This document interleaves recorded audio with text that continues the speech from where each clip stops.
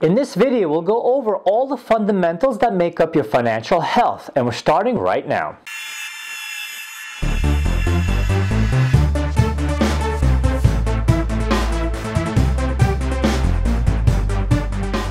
Hey guys, Elliot here. So the new year always comes with New Year resolutions. And while I can't help you if you're looking to hit the gym and lose a few pounds, there are other channels for that. I can help you on the financial side of things. Everyone wants to do better with their money, but let's face it, we all have limited time and resources, and the world of finance is a pretty big one. So what should you focus on? Well, let's take a closer look at what exactly makes up your financial health. And as always, if you enjoyed this video and find it useful, please do consider subscribing to this channel, and don't forget to smash that like button. So as a financial advisor and educator, I consider the four main items that make up your financial health to be 1. Reducing your debt, 2. Establishing savings, 3. Investing your money, and 4. Protecting your money. If all 4 of these are in harmony, so to speak, your financial health is excellent. And if 1 or 2 are missing or underdeveloped, well, you could use a bit of a financial tune-up. As I go through these, compare what I described to your own situation and see what, if anything, needs attention. So the very first item is reducing debt. This in turn means avoiding getting into debt and paying back debt that you already have. So what kind of debt do most of us have? Well, it's typically mortgage, auto loan, student debt, and especially now after the holidays, credit card debt. And some people may also have medical and tax debt on top of that. My advice for avoiding debt has always been very timeless, boring, bread and butter type of stuff, all focused on living below your means.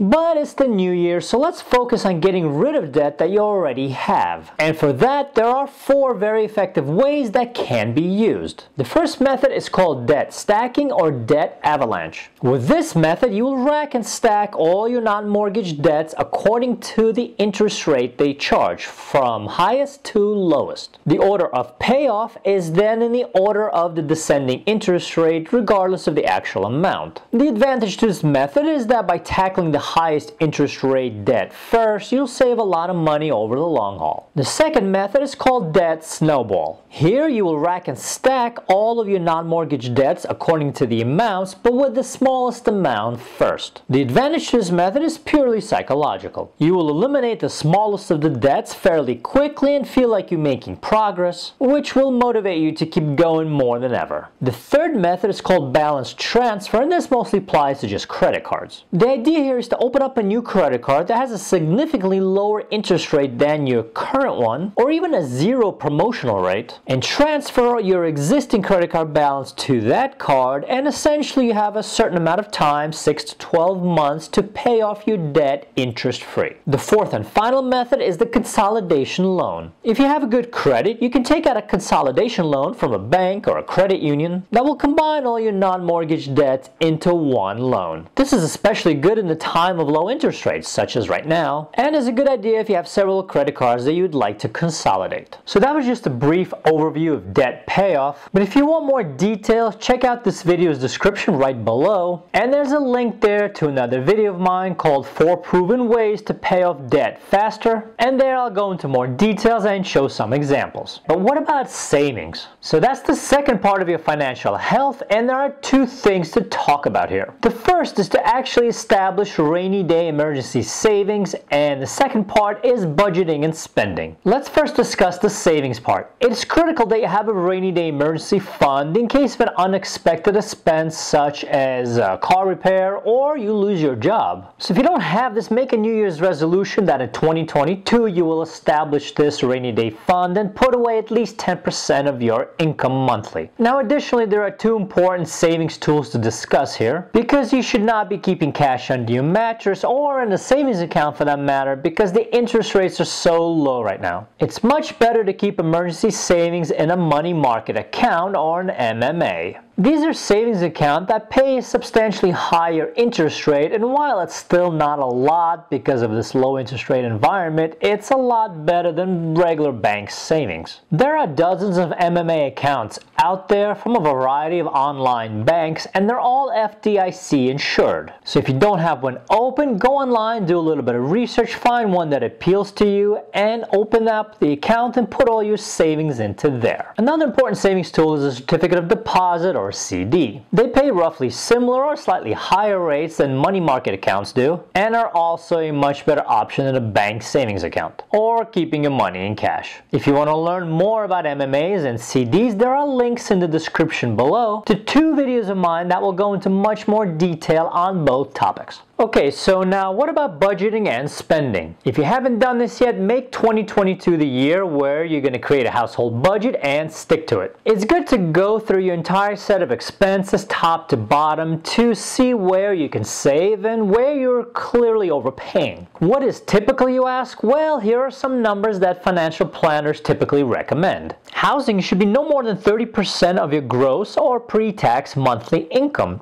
Transportation should be no more than 15% of your net or post-tax monthly income. Food and personal items should be no more than 25% of your net or post-tax income. Clothing should be no more than 5% of your net or post-tax income. And finally, entertainment and recreation should be no more than 5 to 10% of your net or post-tax income. Here's a trick that I use. It's called zero-based budgeting. And all that simply means is that I assign all of my income a specific purpose.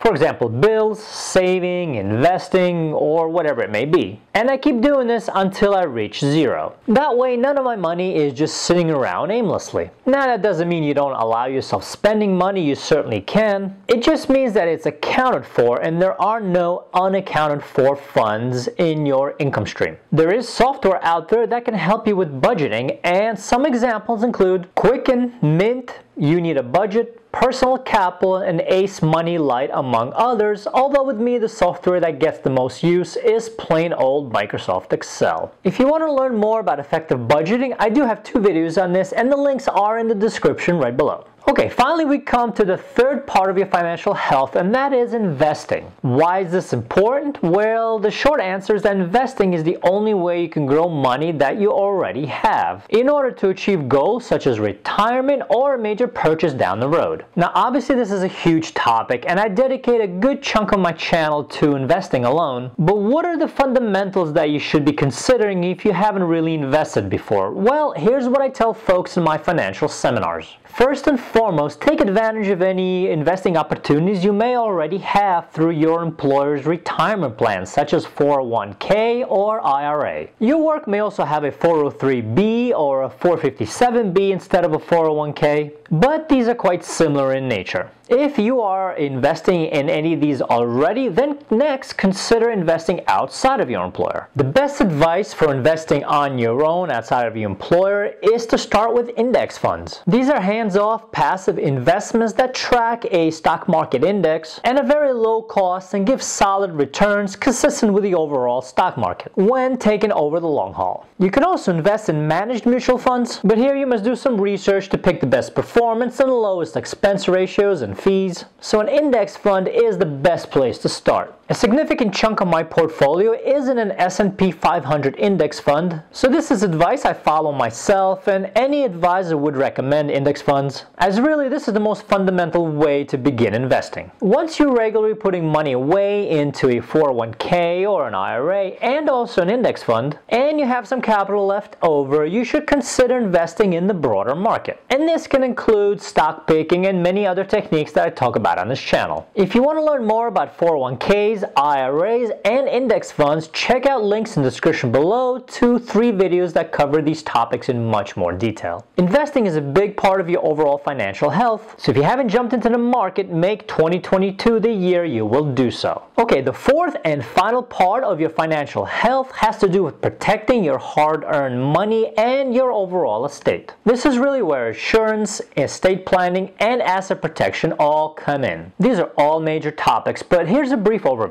When it comes to insurance, most people do well when it comes to insuring their house or cars because in most cases this is required by law. However, life insurance is often overlooked because it is not in fact required, but it is a very good idea. Among the several credentials I hold is being a California licensed insurance agent, and I'm a big proponent of basic term life insurance. If you don't smoke and you're relatively young, or at least up to middle age, this type of insurance is very affordable. And and is a critical part of protecting your assets in case something happens to you. There's also permanent life insurance, but in most cases it's not needed as it is a lot more expensive, and permanent insurance is used more often as a financial tool for wealth management and tax purposes. If you're not covered and you have a mortgage and a family and dependents, I suggest you look into term life insurance in 2022. And if you want to learn more about life insurance in general, I have a link to an introductory video on this topic in the description below. Besides insurance, a big part of protecting your money is estate planning. This means creating a will, a trust, and a power of attorney in case you are unable to handle your affairs. This is another really good New Year's financial resolution. And if you haven't done this yet, at the very least, put together a will in the new year. It's fairly easy and fairly inexpensive. Trusts and power of attorneys are a little bit more involved and may involve going to an actual attorney, but having these will ensure that your assets are dealt with in accordance with your wishes. Finally, it's worth mentioning asset protection. This is a set of legal and financial strategies to protect your home, property, savings, and all the rest of your assets using numerous approaches such as insurance, statutory protection, protective entities, equity stripping, and domestic or offshore asset protection trusts or ATPs. The last few of these are not really do-it-yourself activities and you will need specialized attorneys. It is, however, worth taking a look at your personal and business assets and considering if you are at a risk of a lawsuit by virtue of your profession. If you're an attorney, doctor, financial advisor, or in another high-risk field, you can be sued, sometimes frivolously, and asset protection can potentially make a lot of sense. If you want to learn more about this fascinating topic, I have a video on it and the link is in the description below.